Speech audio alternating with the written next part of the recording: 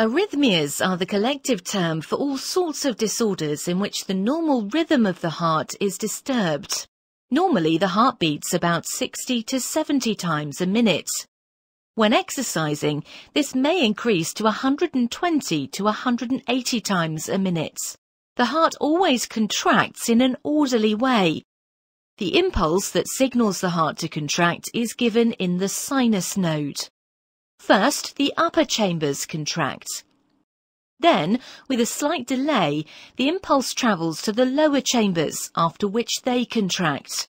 On several points during this process, something can go wrong, causing the heart to not contract correctly.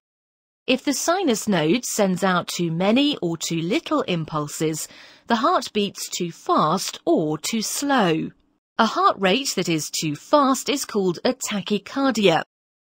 A heart rate that is too slow is called a bradycardia.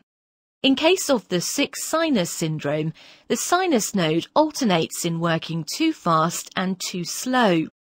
Heart block occurs if the impulses are not passed on correctly to the lower chambers of the heart. This causes a disruption of the balance between the contraction of the upper chambers and lower chambers. It can also happen that the heart muscle cells of the upper chambers or lower chambers completely ignore the sinus node. They spontaneously contract in a chaotic manner. This is called fibrillation. During fibrillation of the lower chambers, the circulation comes to a halt. No more blood is pumped through the body. This is a life-threatening situation. Some people may suffer from arrhythmias but don't have any complaints. The complaints that an arrhythmia causes depend on the type of arrhythmia you have. Some symptoms that often occur are palpitations, chest discomfort, dyspnea, shortness of breath, feelings of anxiety, and dizziness. Treatment of arrhythmias depends on the type and cause of the arrhythmia. Arrhythmias in the upper chambers are less dangerous than arrhythmias that originate from the lower chambers.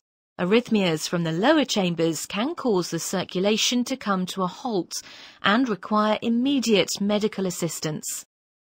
An electrical shock is needed to get the heart back into action. Usually, arrhythmias can be effectively treated with medication. In case of fibrillation of the upper chambers, blood thinners are often prescribed to prevent blood clots to form in the upper chambers. These blood clots can cause a heart attack or stroke.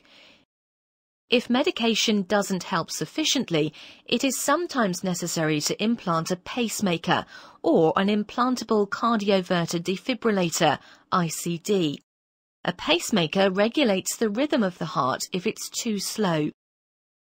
An ICD can deliver a shock when the heart starts to fibrillate.